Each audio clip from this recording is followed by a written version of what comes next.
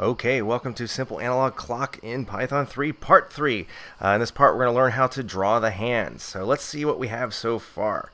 We should have a clock face, and we should have 12 little notches that show us, 12 o'clock, 1 o'clock, 2 o'clock, etc., etc. So what we want to do is we want to draw the hands. So the hands will start here in the center, and they'll go up, they'll go towards, whichever direction they need to go in.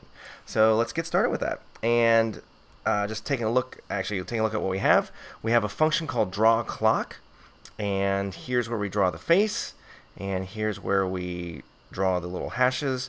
And then what we're going to do is inside this function, we are going to start with the hour hand. Okay. So what we need to do is we need to send the turtle, the pen, to the center of the screen. So I'm going to go pen.penup.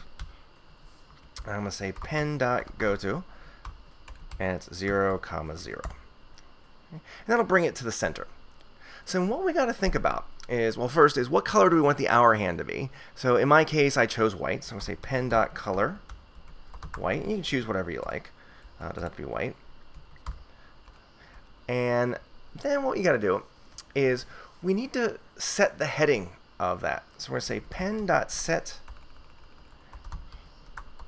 heading 90. And if you recall from the previous video, 90 is straight up. 0 is right, up is 90, 180 is left, and 270 is down. Okay. So now we have to think about this for a second. What we need to do is we need to know the angle of each hour. Okay, so if it's 12 or basically 12, the angle is going to be 90. We don't need to change.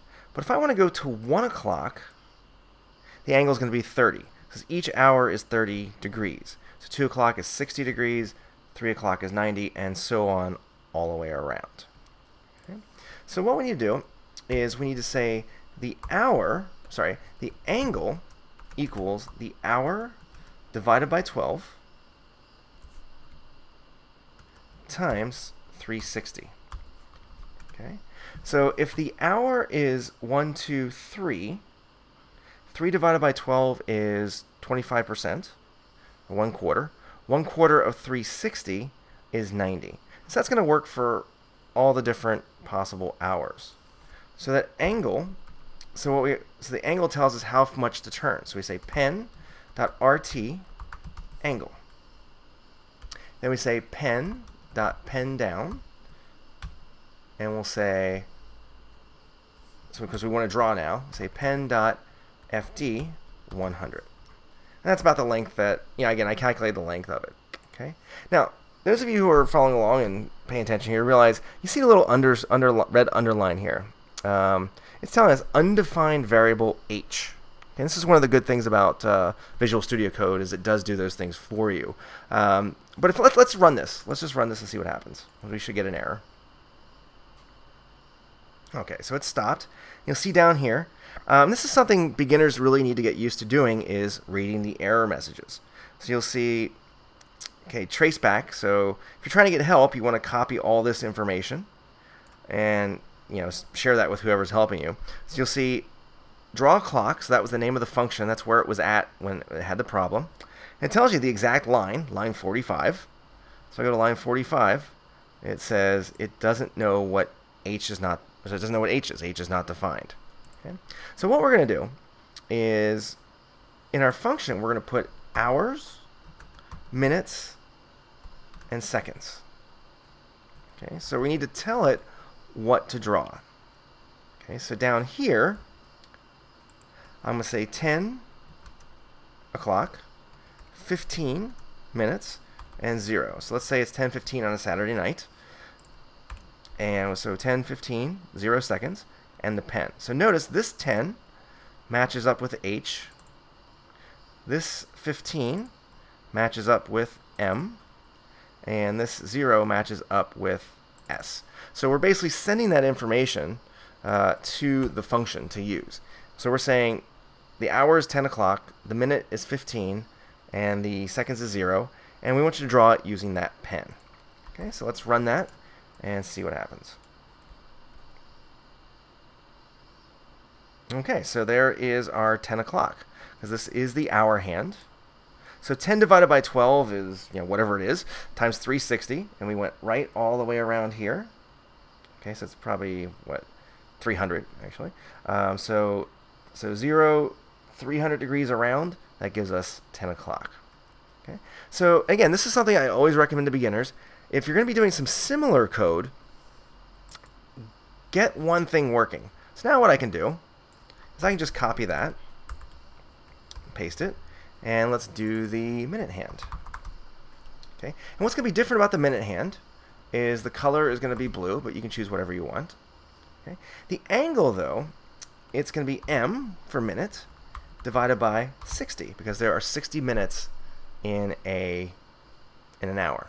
Okay? Otherwise, everything is the same, except for we want the minute hand to be longer, so I chose 200 in this case. And you can play around with that number and figure out what you like.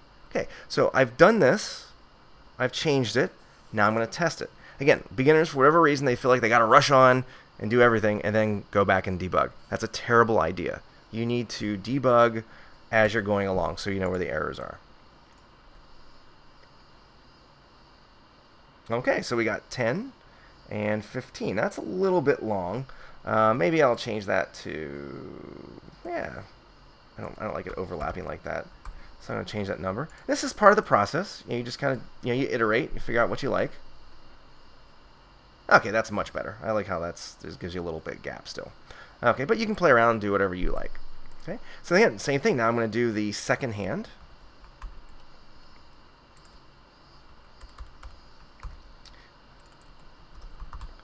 And so the second hand we want to be, I'm going to use gold for the color, but you can use whatever you like.